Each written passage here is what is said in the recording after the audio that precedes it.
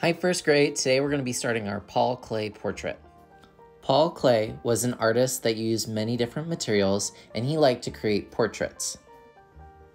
Now, when you say the word portrait, you're talking about a picture of someone. Now, if you're talking about a picture of you, it's called a self-portrait. Now take a look at this Paul Klee portrait. Does it look real to you? Hi, first grade. It's Mr. Boatfield. So this week we're going to be creating something mixed media. What do you think mixed media means? Mixed media is when you combine two different types of art. So it could be that I make something out of clay and then I paint over it. Or it could be something that you draw and then you take some string and do something different with it that way. You're combining two different types of art to create something unique. And that's why we call it mixed media. Media just means type of art. So these last few weeks, we've been talking a lot about line, pattern, shape, and color. Today, we're going to be seeing how well you've been practicing those skills and create something inspired by Paul Klee. Now today, for my portrait, I'm going to be doing a portrait with the shoulders and the head. You can do your portrait any way you want. Maybe you want your portrait from the side, or maybe you're looking up, or maybe it's just totally crazy. It's totally up to you. Now, what you probably noticed about Paul Klee's work was that it's very abstract.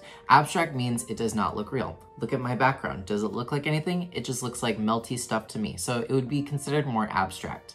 We're going to be using our shapes. So remember, geometric means things that we can name, like a triangle or a square.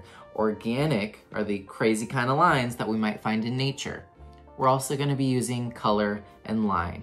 Before we begin, think about what you want your face to look like. Do you want it to look real, more realistic, or do you want it to look maybe like a dream? So it could be more abstract, not looking real.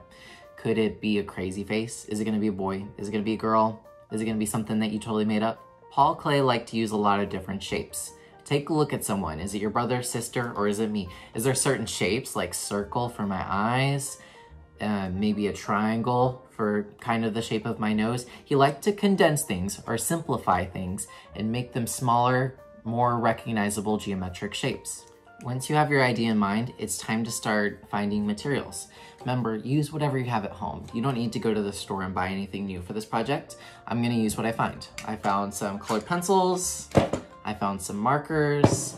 Remember, if you're not interested in drawing a face, maybe you could make it out of Play-Doh. I have two different colors of Play-Doh. I could use that and make a face. Maybe you want to cut it out of some paper. That could be an option. And then also, I wanted to try out some paint today. So maybe you have a paint set at home. I'm going to be using mine. All right, so let's start with those shapes. Ooh, got a marker rolling into my art.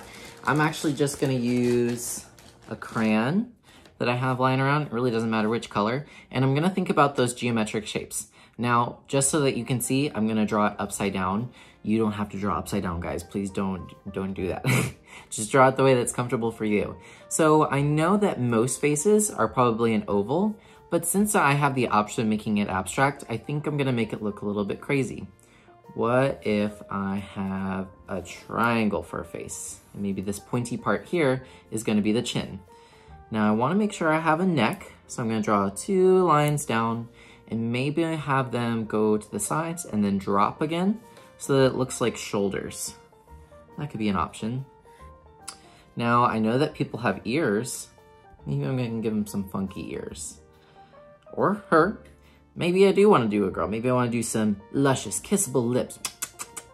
And then I could also do that triangle nose. Maybe I could do something crazy for the eyes.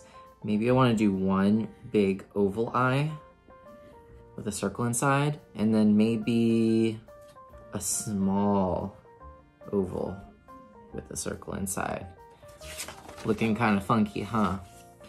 But I have all this space up here. Maybe I could do a hat, or even better, I could do a crown, a king, like Mr. Boatfield. Now, I could go in and I could color it, but I wanted to use my paint set today. So I think I'm gonna make this mixed media by combining some different materials and just seeing what happens. I don't know necessarily if I can use my paint over the colored pencil yet, but I'm gonna give it a try. I'm just gonna try out some different stuff, use what I have. I'm gonna avoid using so much marker today. I don't know if the marker will run, but I wanna try it out a little bit. just to see what happens. So as I'm working, just think about how you can use different materials in yours. I'll be right back and let's start painting. Okay, so now it's time to paint.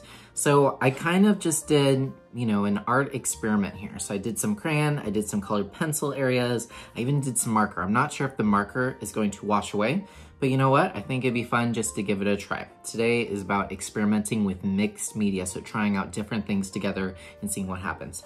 I have my paint palette, I also have a glass of water, I have my paintbrush, and I have a paper towel, just because I know that when I have fun creating stuff, I can make a mess. That happens.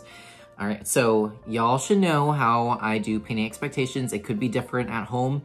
For parents listening, what we do is we do dip into the water, let it drip. We don't want too much water. And then this is a watercolor pan that I got at Kroger, I believe.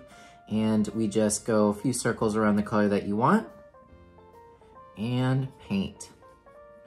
So you guys don't have to do the whole thing one color. You can mix it up. I'm noticing that when I'm going over the areas with the crayon, it's kind of avoiding it. So wherever you put the crayon, the paint will not go.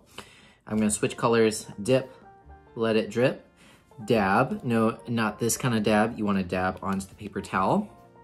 Dip again. Now let's do some blue. And then you can mix colors, experiment. The more times you go around the color pan, the darker your color will be. The more water you add, the lighter color you'll be. So you can kind of see the difference. It's gonna get a little bit wet.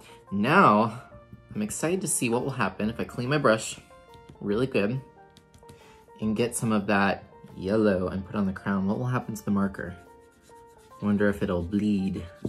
Bleeding just means that the marker will move. It looks like this marker that I use, this Crayola marker, will not move.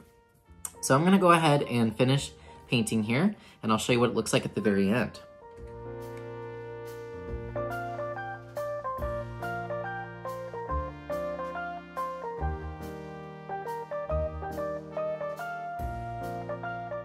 Okay, so I just finished painting.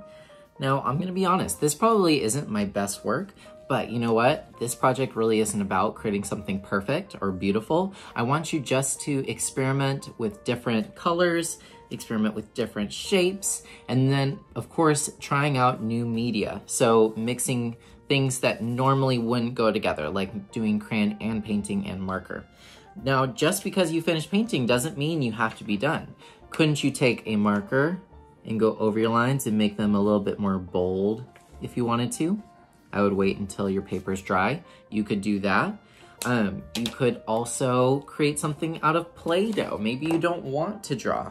Maybe I could take a different color of Play-Doh. Maybe I make a face with one color. Bam. And then maybe I can add different shapes and eyes and a mouth. Who knows what you're gonna do?